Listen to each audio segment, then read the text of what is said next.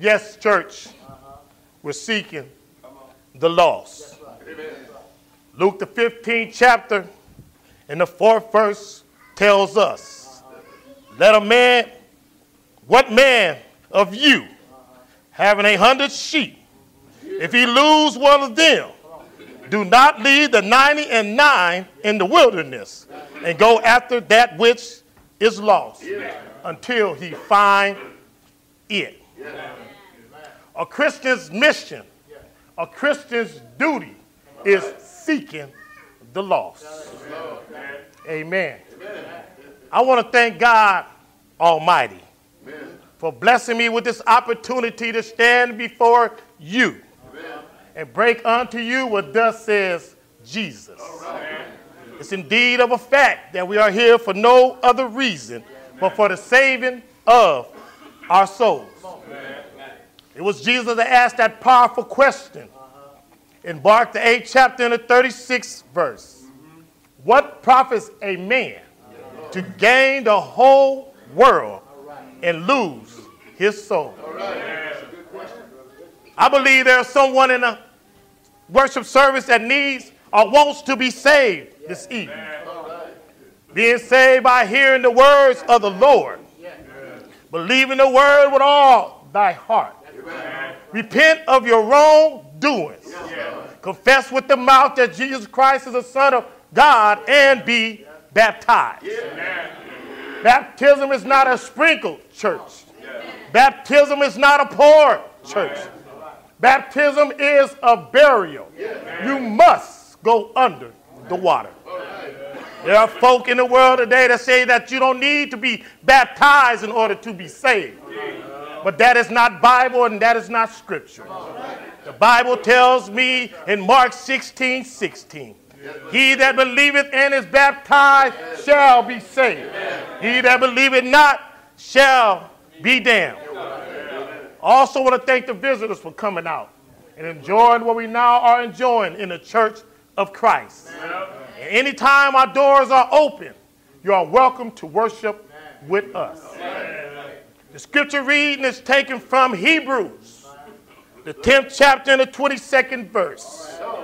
It says, let us draw near with a true heart and a full assurance of faith, having our hearts sprinkled from an evil conscience and our bodies washed in pure water. Amen. I don't want to hold you too long. I just want to give you a few pointers, and then I'm going to let God's people go. Come on. Amen. Let God's people go.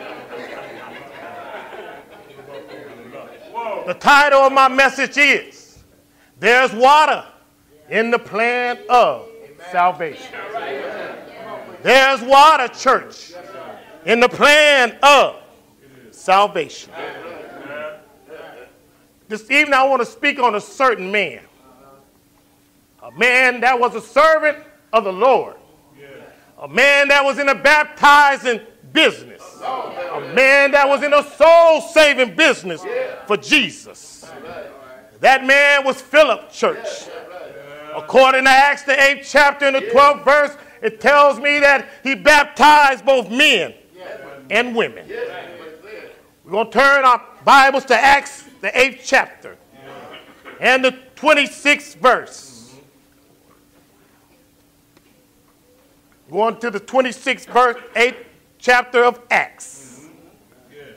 We'll see what Philip and his unit had came to when they came into their presence together. And the angel of the Lord spake unto Philip, saying, arise and go towards the south, into the way that's going down from Jerusalem into Gaza, which is desert. And he arose and went. And behold, a man of Ethiopia, a unit of great authority, under the Candace, queen of the Ethiopians, who had the charge of all her treasures, and had come to Jerusalem to worship. We came to Raven Street Church of Christ for no other reason but to worship God. John the 4th chapter and the 24th verse tells us, God is a spirit, and they that worship him must worship him in spirit and in truth.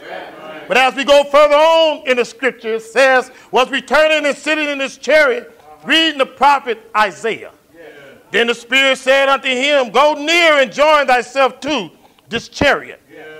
And Philip ran thither to him and heard him read the prophet Isaiah. And he said, understandest thou what thou readest? And he said, how can I, except some man should guide me? I stand before the ones that are lost, that I may guide you, that you will find Jesus. But as we go further on in the scripture, it says, and he desired Philip that he would come up and sit with him. And the place of the scripture which he read was this. He was led as a sheep to the slaughter, and like a lamb dumb before his shearing, so he opened not his mouth. In his humiliation, his judgment was taken away. And who shall declare his generation? For his life is taken from the earth. And the eunuch answered Philip and said, I pray thee, of whom speaketh the prophet this? Of himself or of some other man? He's talking about Jesus. Amen. Then Philip opened his mouth and began at that same scripture and preached unto him Jesus. I stand before you to preach unto you Jesus. Jesus was a man without sin. Neither was no guile found in his mouth. But this evening I want us to go on a journey with my Lord and Savior. I want us to walk down the footpath of righteousness with my Lord. Amen. Just to walk with Jesus will make it right in your life. Jesus was coming from Galilee into Jordan, where he came into the presence of John the Baptist. Let us turn to Matthew, the 3rd chapter, and the 13th verse. And we're going to read what went on in these particular passages. Then cometh Jesus from Galilee into Jordan unto John to be baptized of him. But John forbid him, saying, I need to be baptized of thee, and thy cometh to me. And Jesus answered and said unto him, suffer it to be now. For thus it becomes us to fulfill all righteousness. Then he suffered him. And Jesus, when he was baptized, went up straightway out of the water. And lo, the heavens were opened unto him, and he saw the Spirit of God descending like a dove and enlightened upon him. And lo, a voice from the heavens saying, this is my beloved Son, in whom I am well pleased. God was pleased with Jesus when he came straightway out of the water. God is pleased with all the ones in the worship service when we came straight up out that water. God is pleased with all mankind when they came out of that water in the church of Christ. Amen. And God will be pleased with the ones that are lost this evening, that will come up out that water. Amen. But as we go on our journey just a little further, I just want to let the ones that don't know that there is water in the plan of salvation. Amen, church.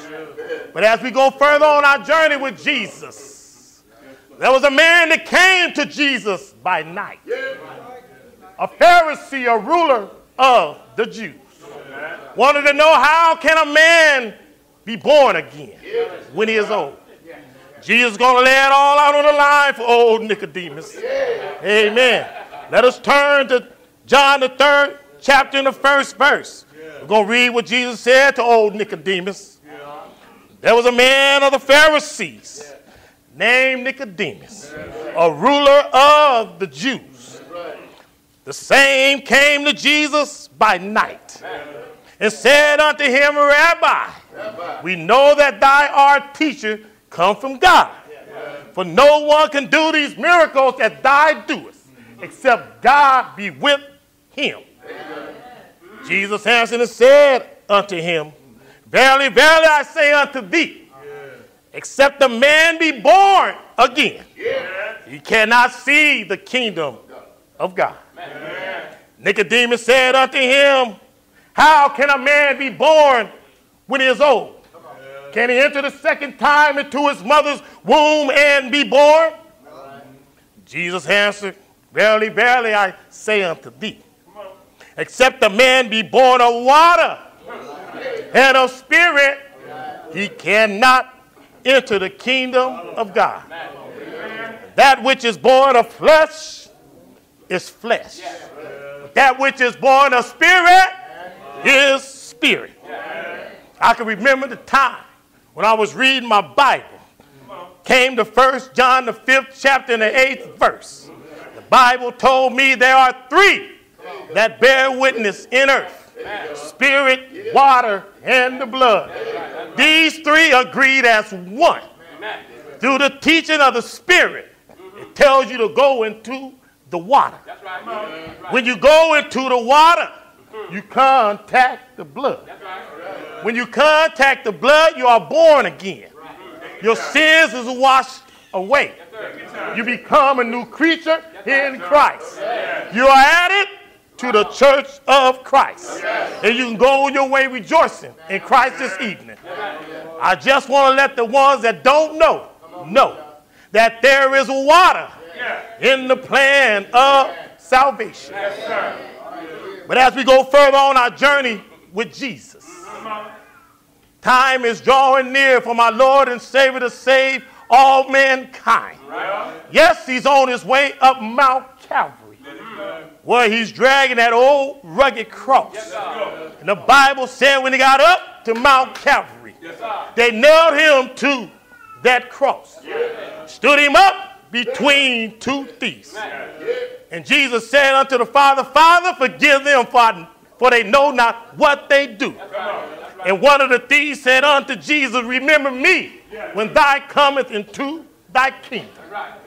Jesus said, verily I say unto thee, this day ye shall be with me in paradise.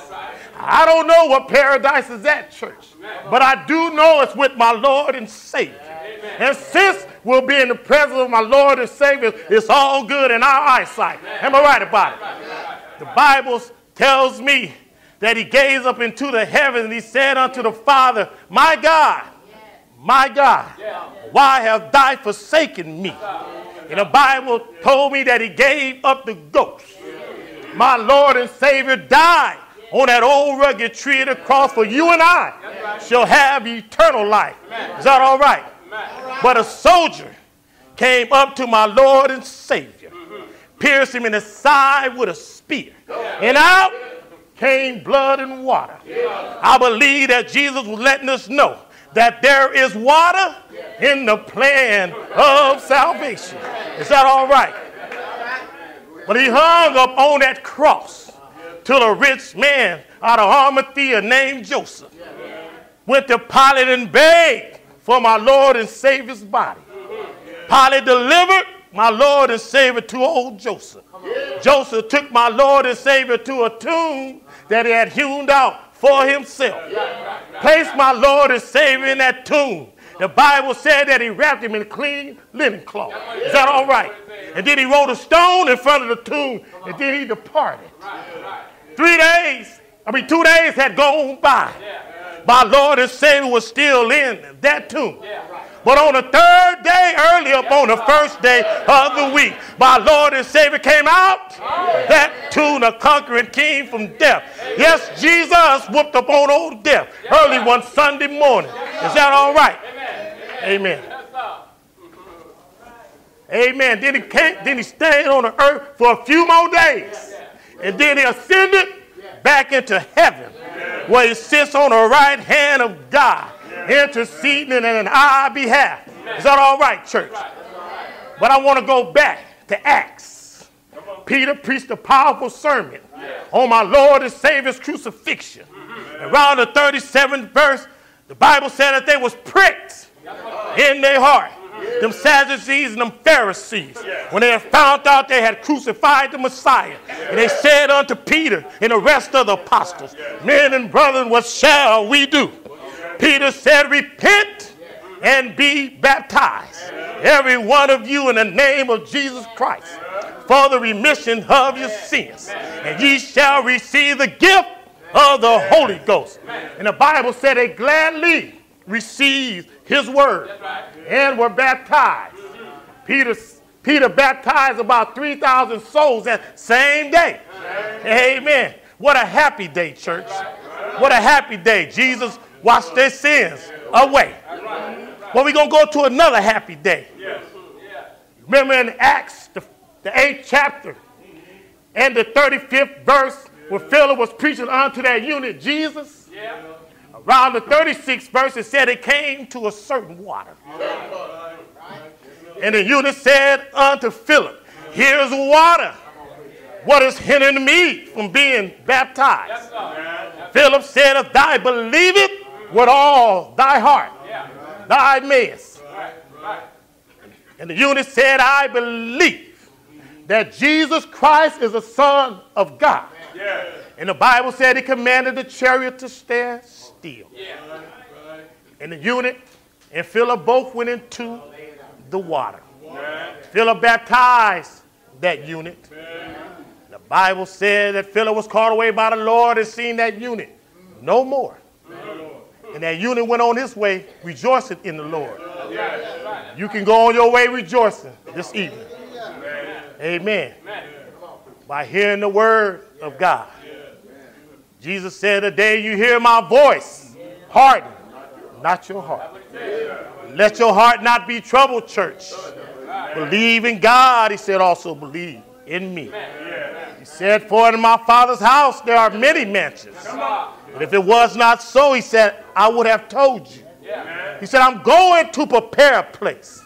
He said, if I go to prepare a place, I will come again, and I will receive you unto myself, that where I am, ye may be also. Jesus is the answer for the world today. Believe in him, for there is no other. Jesus is the way. Jesus said, I am the way, the truth, and the life. No one comes unto the Father but by me. You have to come to Jesus. Come to the Lord and Savior. You have tried the world. Now it's time to try Christ. Jesus said, come to me all who labored and of heavy laden, and I will give you rest. Take my yoke upon you and learn of me, for I am meek and lowly at heart, and ye shall find rest. Rest unto your soul. For my yoke is easy and my burden is light. You have heard the words of the gospel. The gospel is the death, the burial, and the resurrection, according to 1 Corinthians 15, chapter 1 through 4. Amen. You have heard the gospel. Romans 10:17 says, so then faith comes by hearing, and hearing by the word of God. Do you have to believe? Hebrews 11:6 said, but without faith, it's impossible to please him. For he that cometh to God must believe that he is, and that he is the reward of those who diligently seek him. He had to repent. Luke 13:3-5 said, for I tell you nay, but except ye repent, ye shall all likewise perish. And then you have to confess with the mouth that Jesus Christ is the Son of God. Matthew 10:32-33. He that confessed me before men, him will I confess before my Father which is in heaven. But if he denied me before men, him will I deny before my Father which is in heaven. Then you go to that fifth and final step. Baptism. Yes, there's water in the plan of salvation. Mark 16:16 tells me, he that believeth and is baptized shall be saved. He that believeth not shall be damned. You have heard the 5 steps to the plan of salvation. Come to Jesus while the blood is still running warm in your veins. Come to the Lord and Savior. The clothes is ready and the water is ready. And God is ready to receive you. Let us stand.